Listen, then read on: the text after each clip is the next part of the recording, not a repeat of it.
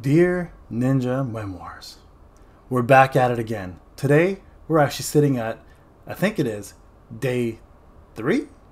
Yeah, I think 3. Alright, day 3.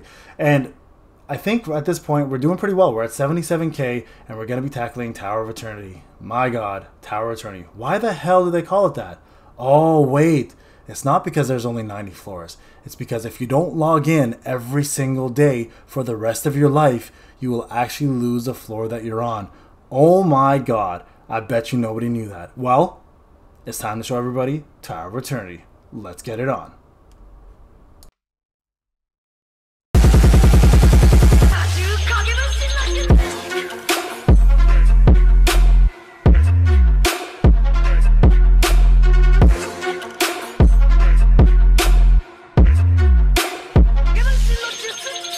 What's going on, everybody? Payneblade back here again with another Ninja Tribes video. Guys, today we're going to be talking about Ninja Memoirs 3. Day 3 is going to be none other than going over where you should be in the game right now if you're kind of following my path, and we're going to be tackling Tower of Eternity and how to actually set up teams for it and how far we can get. I'm not going to show you the entire battle, obviously, but I'll show you a couple battles here and there that make sense, and what teams you should be using. Now, healers are very prevalent in Tower of Eternity, as are D units, which are going to be tanks for you and keep you buffed up, and of course nukes are very important as well. So we're going to do a couple different teams for you guys, and tribes will actually help. Yes, that's right, tribe specials will help you in Tower of Eternity. It will get you further in the game, so make sure you guys focus on some tribe units to get you going. Now, before we go any further, day 3, 77k, just so you guys are aware, I've got 1,587 saved now. I'm not summoning, I am literally going through all my events. Now, I will show you guys this. I actually went ahead and did 10 matches and got up to daily rank 24. Now, the reason why I did 10 matches, I explained to you guys in the last videos, I can now beat teams because my team is looking a little more optimal. So I will show you guys my team real quick, and the reason why it's looking more optimal is I am now preparing all my units, getting their gear up, and also putting together a lot of their skills. So make sure, guys, I did warn you guys as well about this, is when you guys have the Shinobi ready, every 20 minutes you guys should be logging on and giving yourselves those skills, right? So make sure you are putting effort into getting your skills up, because that will actually end up helping you greatly in PvP as well as PvE content. Don't neglect skills. Every 20 minutes you should be able to jump on here and give yourself what you need. And also, don't forget gear. Gear is very important, guys. You should be farming your elite stages, getting yourself fragments every day, 3 minimum, and getting the Shinobi that you're looking for to max out as soon as you can. Now, I will say this, with gear, you should be going only for the first 2. These ones are a little more optional, so make sure you guys are putting in the first 2 for sure on your Shinobis that you can max out. And lastly, keep up with the storyline. That's right, the riveting storyline that is Ninja Tribes. What the fuck? What storyline, guys? Here's actually something I'm going to tell you guys right now. I'm going to work on this with my boy Karma. We're going to actually go ahead and create a story for Ninja Tribes for each chapter, and I will be releasing that hopefully as content for you.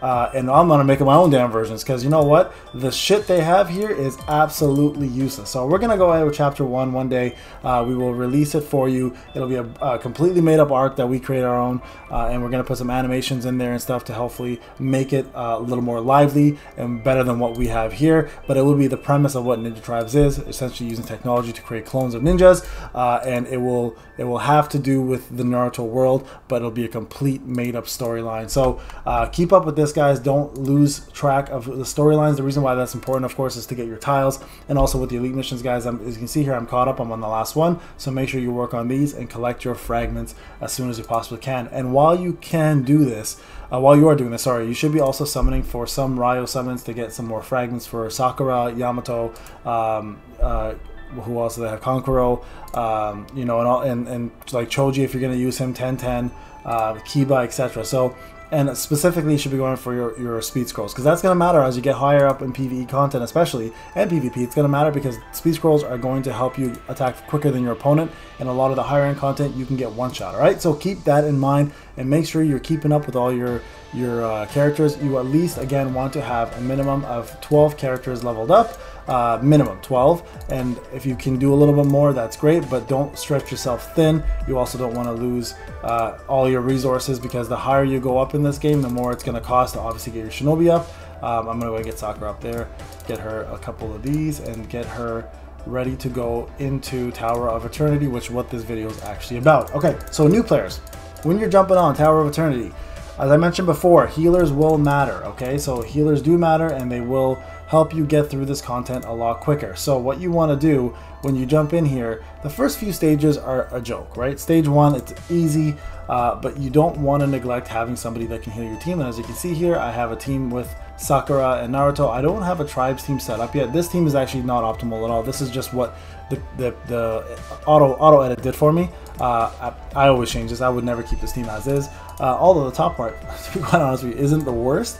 And keep in mind, it is completely random, right? In terms of the order here in Tower of Eternity, there's no specific order here for like you don't go in with this order, is what I'm trying to say. You go in with whatever order the game gives you. And you just have to rearrange that and connect it just like you would in story mode, right? So Tower of Eternity, pretty straightforward, guys. The first few levels are easy as heck. You just have to go through this, kill off the ones who are attacking so they do less damage, obviously. Let's kill off Sai first, because he's the only actual SR here, which will have higher stats than everybody else. And then you just go ahead and align these. Now keep in mind, when you are playing this game, Tower of Eternity specifically, you are going to maintain your tribe gauge through every round. Your health maintains through every round, and your character's jutsu maintain. But the things that do reset every single time are going to be your buffs and your debuffs, so you do have to reapply and apply those over and over again. So the purpose of Tower of Eternity, there's a couple things. Number one, you get Ryo every day, you get Shinobi coins every day, you get yourself talisman scrolls every day, so you can get yourself experience points, and at the same time, you can use those to get yourself Darui and other great items, such as the obviously talisman NxB, which is very, very much a requirement for future content and content now.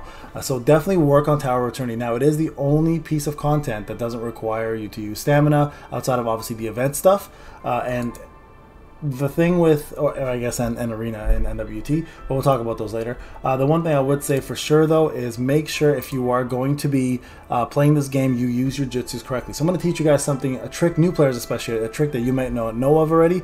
So if you click on your character's icon and you hold the icon down, you can actually scroll up and remove the jutsu, and you can actually save your jutsu for the other round. So that's important. If you want to use your jutsus, you can scroll back up and reactivate them, okay? So that's a really good trick. And another really cool thing about this is the skill 2s that characters have, right? If you hold it down here, they have a little kunai here. That means their skill 2s are active. Now, skill 2s have a chance to be activated every round with any of your characters. And you'll see they have a little title under their name. You can actually read what the skill 2 is for every character in their bio. And you can, it's good sometimes to use a skill 2 over a jutsu, especially if you have characters who do buffs that you want before a jutsu happens on the next round, that kind of scenario, right? So make sure you guys are exploring that and using that as a trick that you can use for further battles and advance yourself without wasting jutsus. Okay, that's a little trick that a lot of veterans didn't even know for a long time until we showed them that in the videos, right? So keep that in mind. All right, so here we go. We have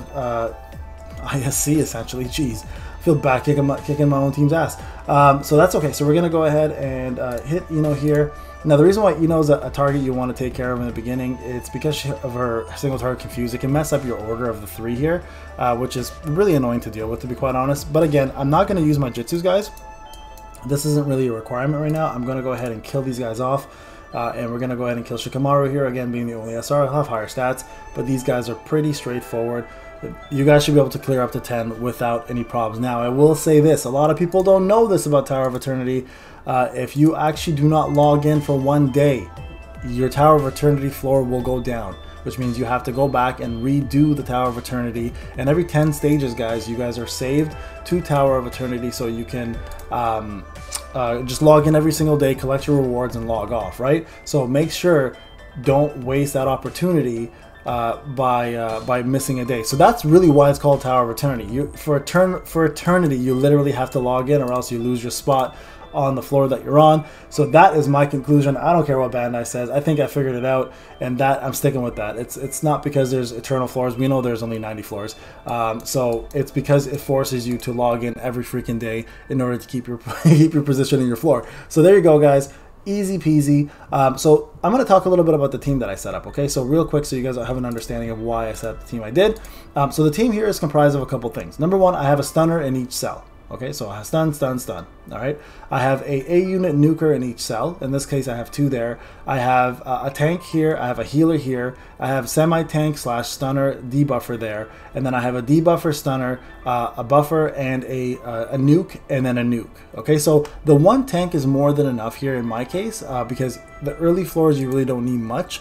As you progress further, you may want someone with guard rate, you may someone with defense up, etc. But guard rate is ideally better, and damage reduction rate up is way better, obviously. So if you can get things like that in your position and in your placement of your teams, you're gonna go a lot further. But make sure also, guys, just to save yourself a little bit of a hassle, get a healer. Other really good healers that I have, or I don't have right now, that I really want would be like Mama Sakura, 4 stars. Now with her, she's a little different because she does do a heal per round that she's available. She does it to all allies, right? Rather than a sorry, I shouldn't have done that. I shouldn't have blew instead. I wasn't paying attention.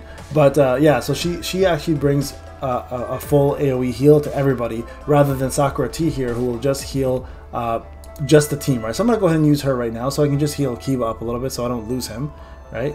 Let's see how much it does for a heal. Yeah, 6,000. I mean, that brought him up to full, and that's exactly what I wanted. So we just need to get that out of the way. Now, she's going to heal. I'm not going to bother attacking, using my jutsu. I'm going to kill her off with Boruto here, and then we're going to go ahead and move on. Now, remember, every 10 floors, this will be saved, all right? So just keep going till you can reach as far as you can, and you can use multiple teams. So sometimes it's a good idea to save some of your better teams for later on. You don't want to always just use your best teams right from the get-go, because you can lose a little bit of health, and it makes later on content harder if you don't have healers to heal you up. So just sometimes it's better to just wait, use crappier teams, go as far as you can, and then sub in your better teams. But always let and here's a tip. Before you do that though, make sure your better teams build up their Jitsu to max and then swap them out, because that way when you bring them back in, they're fully available with their Jitsus, and they can pretty much one-hit everything that's on the screen, and you can move on and continue going from there. Alright, so I'm going to go ahead, guys, and get through this one here, and then we're going to stop, and we're going to talk. I'll show you guys my results at the end of it all in a little still pick. But yeah, this is essentially what you want to do, guys. As a new player, you really want to focus on getting through Tower of Eternity as far as you can, and then coming back once you have a heart stop, because there is a power heart stop eventually. You want to come back once you level up a little bit and get your characters higher up, and then continue doing this until you max it out, right? And again, the rewards are worth it, I promise you, because as far as the further you go, the more you'll get for all of the bonuses in terms of what was I trying to say here? The bonuses for the coins that you can get, Darui, the coins you can get, your scrolls and talismans. So don't miss out on that. Make sure you are working on this, because it will take you really far in the game. A lot of people neglect scrolls and talismans, and it's one of the worst things you can do, because then they'll meet up and be like, hey, what's wrong with my team? I have everybody at 4 or 5 stars. You know, I'm not doing anywhere near the DPS you're doing. Well, you know, it's the first place I usually take people. Can you show me your gear? And then I go scrolls and talismans. And 90% of the time, guys, scrolls and talismans are completely neglected, and that makes people completely confused on why they're not beating content. Well, that's probably why, because you have to get those coins in order to purchase as many as you can to max out your characters as much as possible. Alright, guys, so I'm going to continue doing this. That is the video essentially in a nutshell.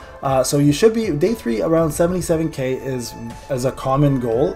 Again, I'm not paying any money on this. I'm refreshing stamina 3 times a day using Moschino coins. I'm doing 5 matches of arena until I know I can do more, and in this case now I actually can beat the opponents there. Got myself to 24 obviously in 10 matches, which is not bad in 3 days, to be quite honest with you. And then also moving on and completing the Tower of Eternity storylines, as well as farming the elite missions to get yourself fragments for your characters. Alright, guys, that's what you should be doing. This is Payne. Hope you enjoyed the video. We'll talk soon.